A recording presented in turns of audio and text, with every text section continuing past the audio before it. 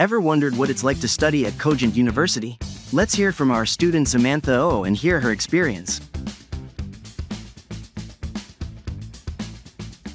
So, my name is Sammy. I graduated from Berkeley last year, and so I kind of entered the industry by wanting to be a designer. And so, coming from a design background, I kind of wanted more of a formal education in computer science. So, after graduation, I ended up enrolling in Cogent University. And so, that's kind of what brought me to taking this coding boot camp. And yeah, I think that's all.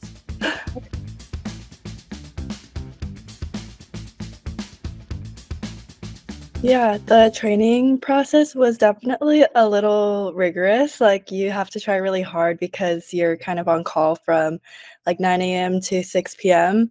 And for me, it was Pacific time, so 6 a.m., which is even harder.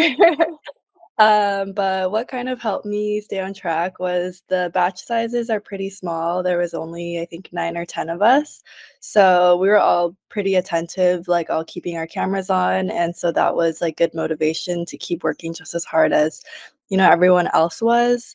I think the trainers were also really good at checking in. Like if someone seemed like they were falling behind, our teacher would always like check in and ask us if we're doing okay and if we needed an additional session or additional videos to help understand the topic that we were covering. So, yeah.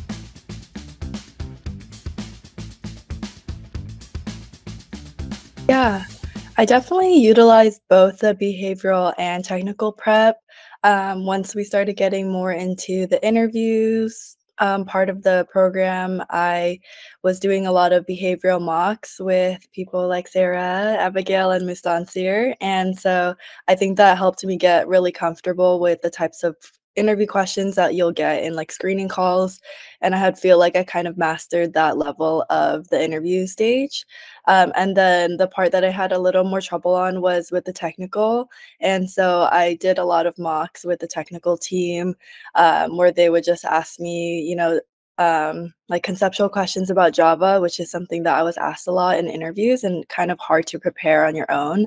And then we would also do a lot of like leak code style questions, prepping for hacker rank assessments, which is like a part of the interview stage where I hadn't done so well before. So I definitely improved a lot on that. And by the end, I felt pretty confident about going into a hacker rank assessment.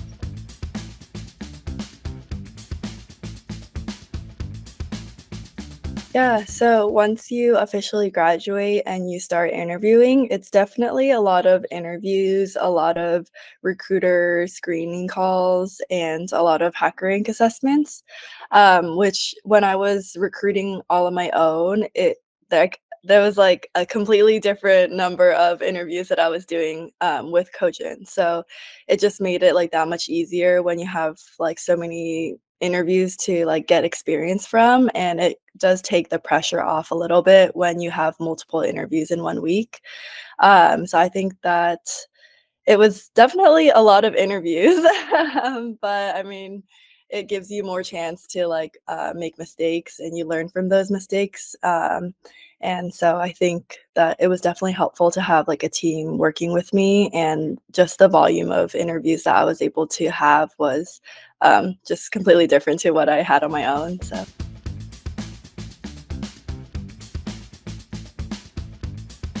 Well, from graduating to starting interviews was basically like almost no time. And I actually interviewed for one role while I was still in the program. So there was not much time in between graduation and when I started interviews. It was very like back to back.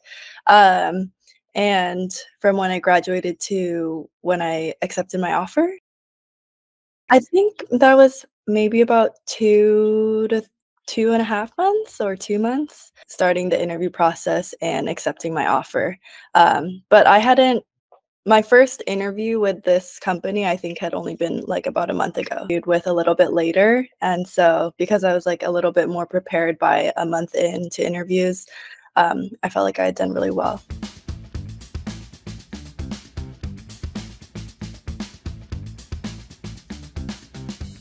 I would say to ask a lot of questions. I think sometimes since the group was so small and it seemed like everyone else was really understanding the material, I didn't want to ask questions and like feel like I was slowing down the group. But like in the end, I think I realized that we're all having a pretty hard time with the training program, and we're all learning a lot of this information for the first time. So definitely like maintaining a close relationship with the trainers, and everyone on the team.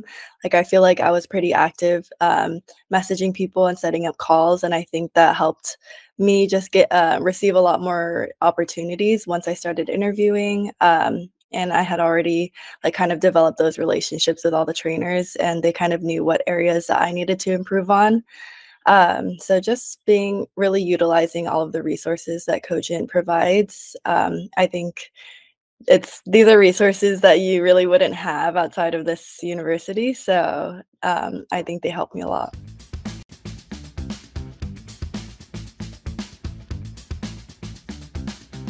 Yeah, I think that my biggest advice and something that I learned is that just to be more open. I think when I first entered the program, I was really only open to working in like California or maybe New York. And throughout the interview process, I kind of opened my own eyes up to like all these different places to live within the US. And so near the end, I was actually considering a lot of other locations. The offer that I took is actually in San Diego, but I was willing to relocate to a lot of different locations within the US, just because some of the companies were really exciting.